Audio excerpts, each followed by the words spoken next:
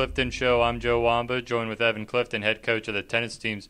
And, Coach, this past week you guys go to Lebanon Valley after hosting Lebanon Valley and unable to finish it out in the semifinals of the MAC tournament. Right. But just talk about how those matches went for you. Yeah, I mean, like we said last week, we knew it was going to be a tough match. We knew that at certain spots we matched up pretty well, and that if we could win a couple of the 50-50 matchups that we would have our chance. Mm-hmm.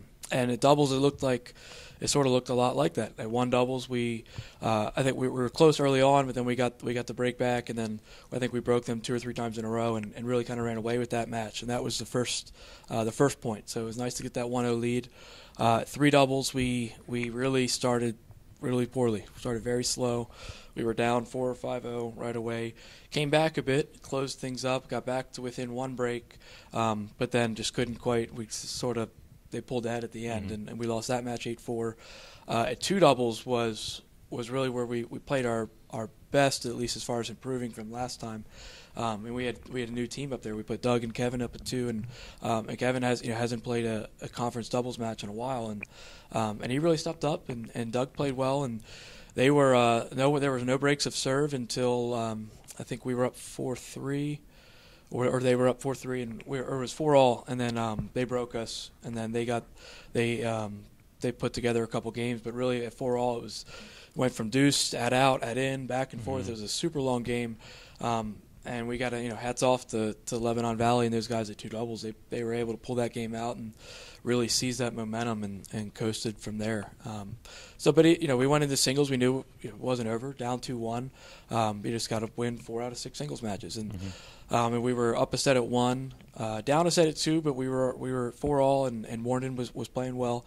And then Doug Vaughn, who was playing as well as he's played all year, and really stepped up huge for us. Played their normal number 2 and took the first set in a tiebreak and was up a break early in the 3rd set.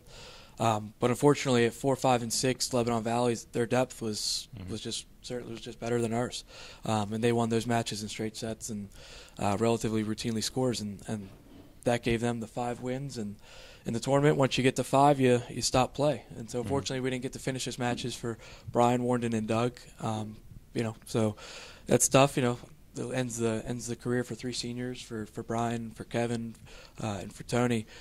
So it is it's painful to see those guys go out not on top, not with a conference championship, but certainly doesn't take anything away from the career those 3 had, and where Brian stands in all the records, and so certainly a lot to be proud of this year for those guys, and they're motivated. They're already. I know I've seen a few of them already out there on the courts training on their own and stuff for next year. So we're hungry, and we know the target is on Lebanon Valley, and Messiah's back, and we know what we're aiming for now.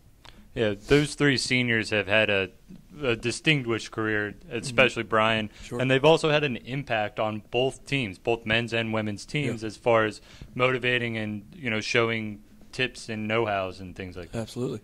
Yeah. I mean, Brian stands, at the top of our doubles wins all time, and combined singles and doubles, he's certainly up there. I think he's top 5 at least, and he's just been huge, great leader. And yeah, sure. We'll miss all 3 of those guys. Tony brings a ton of passion, a ton of energy to every practice match. Kevin competes extremely hard, pushes everybody in practice, keeps things light, and it'll be up to our returners and the guys we have, the freshmen and transfers we have coming in, to continue that and build on that, and for those guys to assume a larger role next year, because they'll need to be more vocal. They'll need to be the ones setting an example like our seniors did this year. You talk about years to come, about the transfers and freshmen, a lot of youth on both teams, especially on the women's team, who's just now progressing. Sure. How excited are you for the years to come? Yeah, very excited. I mean, like I said, we had a doubles team make the finals of the championship doubles draw in the fall.